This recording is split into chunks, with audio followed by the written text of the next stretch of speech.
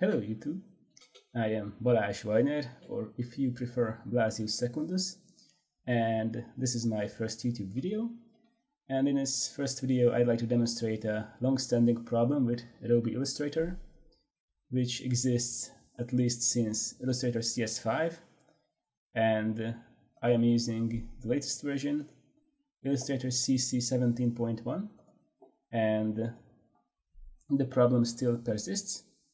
And this problem is known as the blend tool not working with variable stroke profile.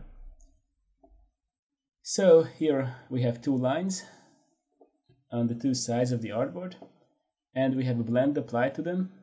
So you can see this is a nice blend, just as you would expect, but only as long as each line has a uniform stroke applied to them. So if we go to the case 2, where we have one uniform and one variable width stroke, and just apply with the stroke width tool variation. So you can see that the variation itself is not taken into account. It takes into account the overall width of the profile, but not the variation itself. And the same things happen if we use variable profile on both lines. So you can see again the overall width is taken into account, but the variation itself is not. So this is the problem, and there is one workaround. I would not call it solution, and this workaround is using the outline stroke command from the object menu. So I just apply again variation and select both lines, go to object menu, select outline stroke, and you can see that it instantly takes into account the variation.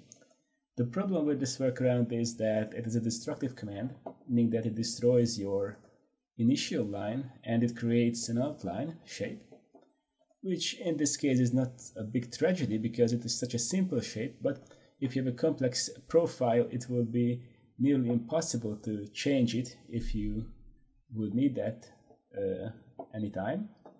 So if you want to change it, you have to start it all over again, or at least from an intermediate state like this first one here, where we have the two lines with a uniform profile, and edit the profile again to your likings, but this is a bit cumbersome to my taste and not necessarily viable. So you may ask, why not use outline stroke as an effect, which would do the same thing? So it creates the outline stroke, but it retains editability. So let's just try this again.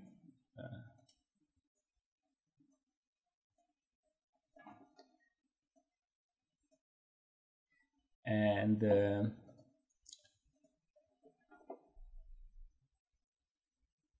go to layers panel and select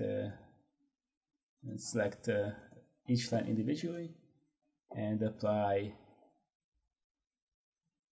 the outline stroke effect, and you can see that it does nothing, so it's no effect, which is strange because